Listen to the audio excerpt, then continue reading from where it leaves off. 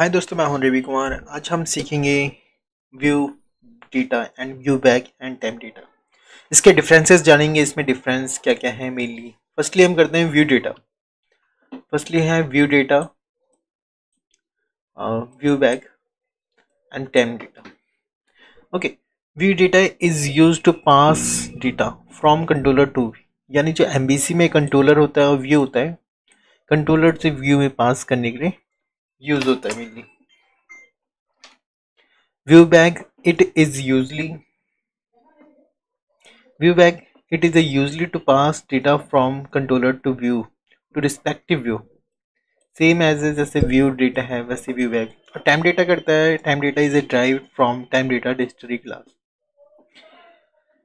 View data देखते हैं, it is a derived from view data dictionary class. Mainly ये dictionary types use करता है, यानी की and value, these are the dictionary types.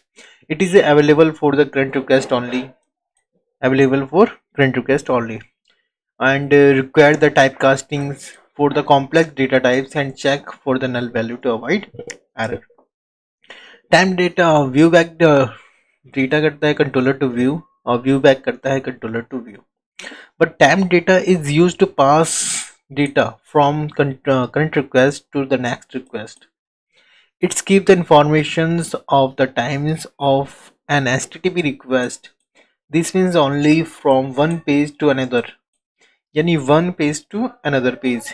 It is a help to maintain the data when the we moves one controller to another controller. यानी जो time data use होता है हमारा one controller to another controller send करने के लिए use कर सकते हैं, या फिर one action to another action, या वन कंट्रोलर टू दूसरे कंट्रोलर। व्यू बैक लेकिन टाइम डेटा व्यू डेटा में ऐसा नहीं होता कि कंट्रोलर से कंट्रोलर सेंड, ना view back. It is required to type casting for the complex data. ये भी रिक्वायर्ड टाइप कास्टिंग सपोर्ट करता है complex data types, and check the for the null value to avoid error.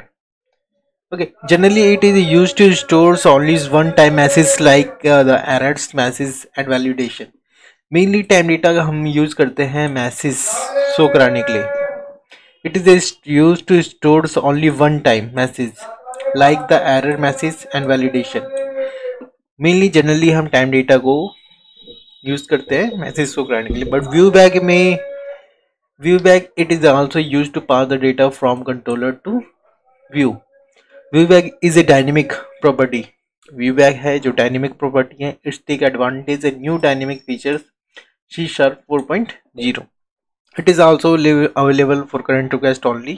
It is a redirection option, then its value becomes null. और ViewBags में है जो type casting होती है, कॉम्प्लेक्स टाइप कास्टिंग, वो support नहीं करता, does not required. Okay, view data में हमने controller to view, view bag भी कंट्रोलर से व्यू सेंड करता है। टाइम डेटा कंट्रोलर से अनदर कंट्रोलर या action to another action, view to another view, view data send करने के लिए होता है। टाइम डेटा क्या मेनली यूज होता है। और इसमें एक डिफरेंस और है कि view data type casting support करता है, टाइम डेटा भी करता है type casting, but view bag नहीं करता। ओके, मिलते हैं नेक्स्ट वीडियो में। आज के लिए इतना ही। Good bye.